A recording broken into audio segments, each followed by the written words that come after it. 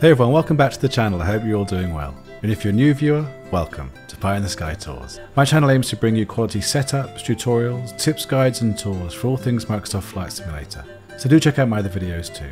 And please do like and subscribe if you enjoyed the content, as it really helps others find my latest releases. In today's video, I just want to check in with you and give you a quick update to let you know that I'm still really enjoying the beta in VR using my HP Reverb G2. As I've said in previous videos, I'm enjoying really smooth flights in VR, and I'm continuing to explore new areas for sightseeing and relaxation. I really do love this sim, and often like to listen to music while I'm flying, which is extra chilled. The other day I actually flew as a passenger in VR for most of the flight, and just spent time looking out the window, admiring the dramatic landscapes over the Andes, using the latest mesh by ORBX, which is absolutely awesome.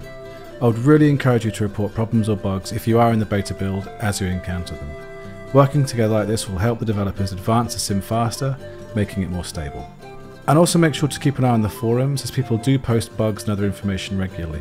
I constantly reference it and find it to be a really useful resource, minus the complainers of course. I'm still using the same VR settings for this beta, so do check out my video which looks at my best settings using the latest DLSS anti-aliasing. I was thinking about future world updates recently, and I would love to see some new countries updated, such as Mexico and Ecuador. I've been spending quite a lot of time in both of these, and have witnessed some epic views. Just out of interest, what region or country would you like to see in the next world update?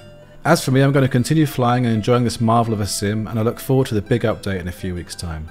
I will have more content out with settings and VR information in due course, and appreciate your support with my channel. It is definitely exciting times for Microsoft Flight Simulator, and I'll continue to enjoy what is already a great experience. I'm really pleased with how VR is working with the latest beta build, and I encourage you to give it a go if you are keen to see the enhancements it offers. And if you do enjoy my content, please consider liking and subscribing to the channel for all things Microsoft Flight Simulator.